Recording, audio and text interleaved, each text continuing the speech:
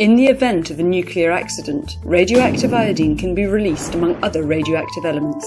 This radioactive iodine can be inhaled or ingested when consuming liquids or contaminated foods and can fix onto the thyroid gland. Should this happen, there is the risk of cancer developing in the gland, which is located at the front of the neck. The thyroid naturally stores the iodine that is used to create hormones essential for the correct functioning of the organs, growth, development of the nervous system, and a regular cardiac rhythm.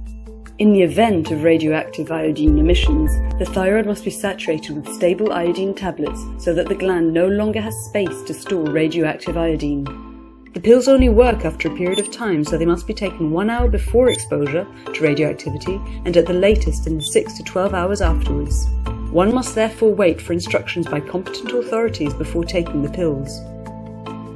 After 24 hours, their side effects are more serious than their potential advantages. The threshold beyond which the thyroid must be protected is set at 50 millisieverts in most countries. Pregnant women, children, and young people are advised to take the pills.